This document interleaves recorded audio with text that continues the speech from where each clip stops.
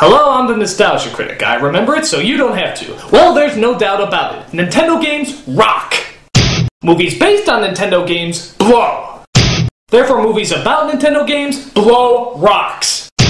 Thus, we enter the horrifying realms of The Wizard, Nintendo's biggest advertising fuck-up since Virtual Boy. The film, about a little boy who seems to be a prodigy with Nintendo games, literally teaches the lesson that Nintendo games bring families together. And as we all know, Nintendo games make us want to do nothing but destroy our adversaries. So the idea of Nintendo being kind of this 8-bit Buddha was pretty damn stupid. But still, they advertised this movie big, with stars like Fred Savage, Christian Slater, a shitload of video games, a Nintendo Tournament face-off, and even a sneak peek at their latest groundbreaking game which wasn't yet released. When you're a kid growing up in the 80s and 90s, this looked unbelievable. I mean, every kid had to see this. So, why is this film a letdown of digital proportions? Let's take a look. First of all, let's take a look at this thrilling opening. Pretty exciting, huh? The Wizard! Champions of Nintendo duking it out in a one-on-one tournament of the Nintendo Master... My god, is he still walking? Seriously, the opening of this film is nothing but a kid walking down a straight, narrow road.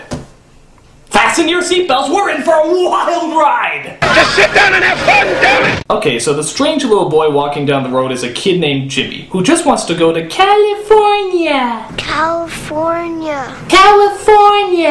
He's returned back to his mother and jackass stepfather, where he continues to stare blankly out into space. Apparently he's been traumatized by the death of his sister, and is seeking an outlet for all his pent-up emotions. I'd like to think that he's searching for a way to express himself. If only there was some kind of game console with two-player gameplay and 8-bit graphics that could allow him to express himself. But that kind of awe-inspiring magic only exists in the wildest realms of our imagination. Meanwhile, we cut to Jimmy's real father, played by Beau Bridges, who surprisingly was available. We also get to see Jimmy's brothers Nick, played by Christian Slater, and Corey, played by Fred Savage. And I never really noticed it before, but Fred Savage is kind of weird. I mean, he doesn't really act like a kid at all. Everything he says sounds like it's being spoken by a high-pitched adult. Will you listen to me? Well, you want to see that happen? Huh? You want to see him put Jimmy in a home? He kind of sounds like a male version of Dakota Fanning, and I don't think that's a good thing. You're getting awful personal, you know. So he sits in his room throwing darts at a map, because I guess that's what kids did before the internet, and decides he wants to take a little vacation. Where? California. No. California! California. So Corey decides he wants to run away from home and live in California. On his way there, he picks up his brother Jimmy from a mental home, where he literally just walks in the front door and steals him away. Where the fuck's security? I mean, there's no sign, no locked doors, no nothing. Did they just forget that kidnapping is illegal? What a top-notch establishment! I can't believe it! Once news of their runaway hits the parents, the mother and stepfather hire a professional runaway bringer-backer person named Mr. Putman. But Corey's father and brother are destined to get them back first, because Mr. Putman has the audacity to bring them back while being mildly rude. I make my money by bringing kids in, and I don't make it if someone else brings a kid in first. We can't let him bring our children back alive and well with such hideously poor manners. To the shipmobile!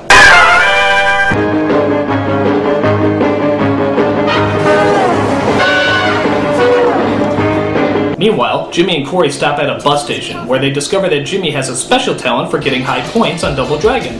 You got 50,000 on Double Dragon? There they come across Haley, a girl who also happens to be running away. It's his problem. Just shy. Shy a few bricks, I'd say. Just kicked ass on Double Dragon. Get out of here. Him? Oh, yeah, I could wax your tail. No way. Wanna bet? How much?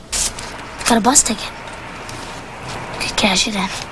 What kids talk like this? I mean, seriously, they all talk like 1980s businessmen. I mean, who raised them? Donald Trump? You're fired. Haley is shocked to find out that Jimmy does beat her at Double Dragon. A boy defeats a girl at a video game? Stop the presses! Your attitude sucks. Meanwhile, Corey's dad and brother continue to search for them after stealing the tree from Harold and Maude, and decide to stay in a hotel. There, Nick hooks up a Nintendo system, which seems to bring this father and son closer together. Doesn't take much intelligence to play that game, does it? You should know. Really close together. Wanna go grab a bite to eat?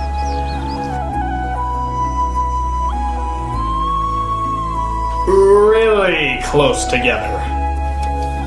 I just want to let you know that I'm glad that I'm here. Really uncomfortably, unnaturally, unchristianly close together.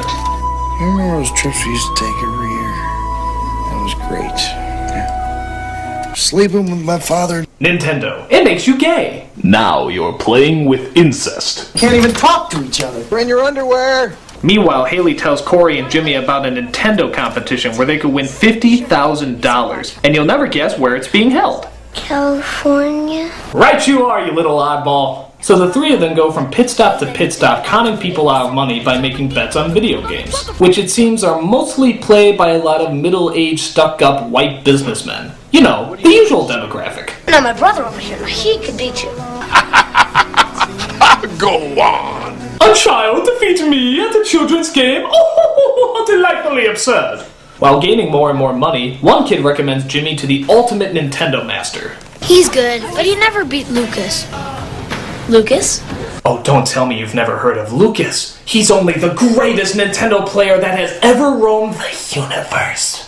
And where might we find this Lucas? Within the twilight of the full moon, when the sky is dark but the fire of the stars pierces through the night, that is where you will find Lucas. He's tough. He's cool.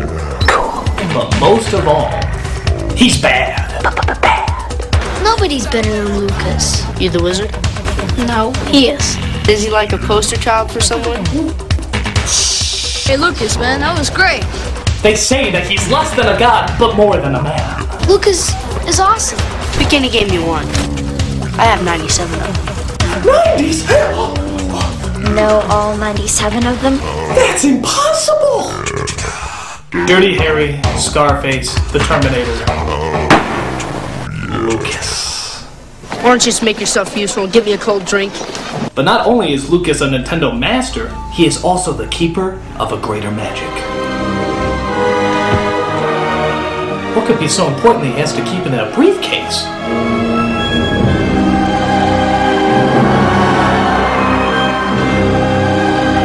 The legends were true. What is that? Power glove. It's even more beautiful than I imagined.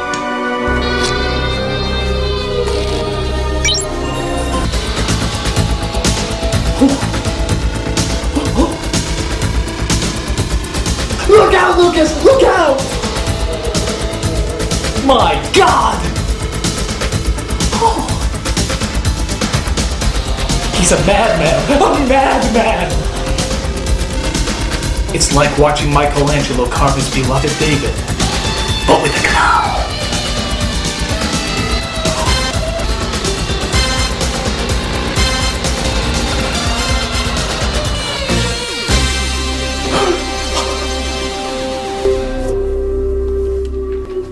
I love the power glove.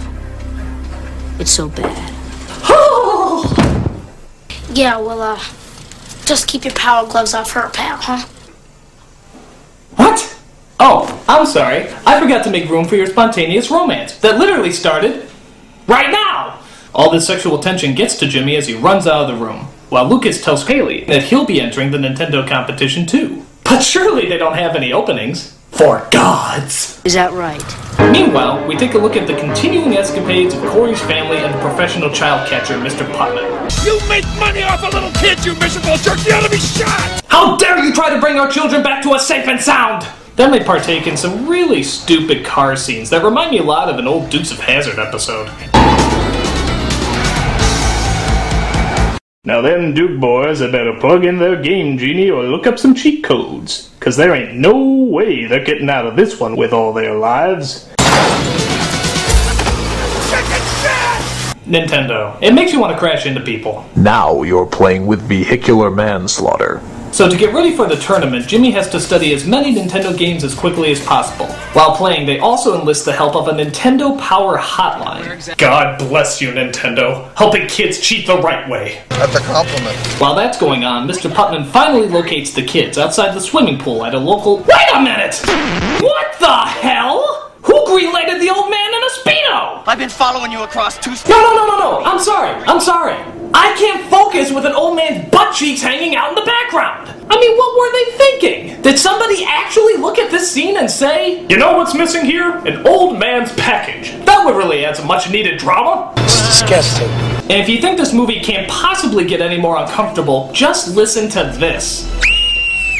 He touched my breast! I touched her breast. She doesn't have any breasts. Put me down! Nintendo, it makes you want to touch children. Now you're playing with pedophilia. And that's just wrong. Corey's dad and brother aren't far behind when they come across a guy wearing Jimmy's hat. Where'd you get that hat? Couple kids. They owe me some cash. Hey! I'll tell you where they were going. Where? Lucas, darling. So the three kids make it to the competition that's held at the other shameful plug in this movie, Universal Studios, where they come across some very strange adults. Playing Ninja Gaiden. Hey! I'm up here, my little beauties. Move it! You get to your station! You know, I think I finally figured out the main problem with this movie. All the 12-year-olds act like 30-year-olds, and all the 30-year-olds act like 12-year-olds. It's like a topsy-turvy world that only Hollywood's limited understanding of reality could give us. That's very funny. While there, they come across an old enemy. Hey, it's the wizard! Lucas. I brought my friends too. I wanted to show them perfection. You know, I hope you don't get nervous like last time, Moose. We wouldn't want you to whiz on someone. Oh. Let's just hope it's you. Yeah, look, Dark Lips.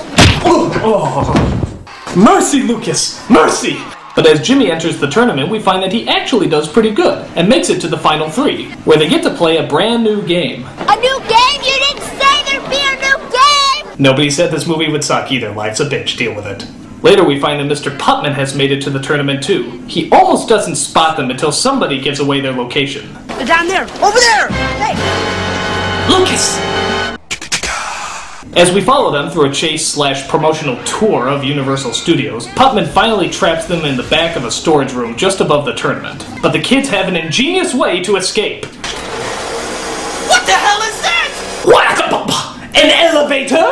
What will they think of next? Phones? Horseless carriages? Automated mobiles? I hate you. So Jimmy makes it to the final round where we find the mother of all brand new games is finally revealed.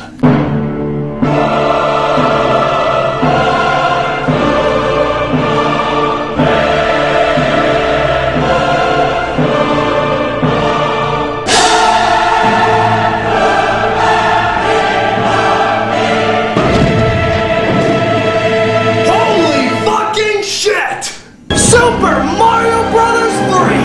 Don't look directly at it! It's so sacred it'll burn your eyes out! So the game is quite literally on as Jimmy and Lucas go thumb to thumb in an epic battle for Nintendo godhood. Come on, Jimmy, score!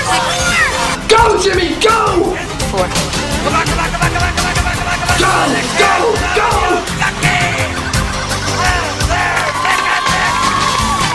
No, Jimmy, no! Remember your training, damn it! You're gonna have to start over, Jimmy. Just stay calm, please. You can do it, Jimmy! Come on! Find the horse, team. Find the horse. You're falling behind! Catch up! Catch up! Get the score. Oh my God! No!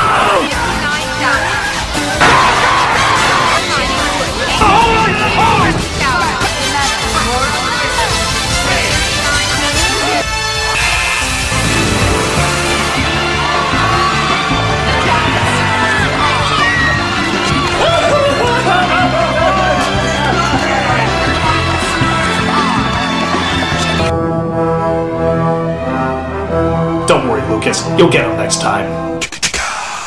So after he wins the tournament, everybody finally starts to head home. But Jimmy finds the dinosaurs that were in Pee-wee's Big Adventure and has to go in.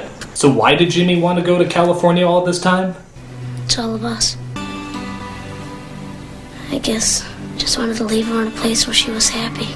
Wow, how phenomenally unsatisfying. I mean, how much more anticlimactic can you possibly get? If you're gonna have dinosaurs in a movie about Nintendo games, they better fucking eat somebody. Would it do any good? Bottom line, it's always more fun to actually play video games than it is to watch people play video games, and this movie is living proof of it. And on top of that, I think everybody's career actually got destroyed because of this movie. I mean, look at the director. What did he move on to? Just directing the majority of all the Malcolm in the Middle episodes. Okay, bad example. How about Fred Savage? Can you think of anything that he moved on to? What would you do if I sang? Okay, but I'm sure that Christian Slater kid never moved on to any kind of famous publicity. Okay, alright, Jimmy, the little child prodigy in the movie. Surely spending your entire life just playing video games can't get you any kind of fame.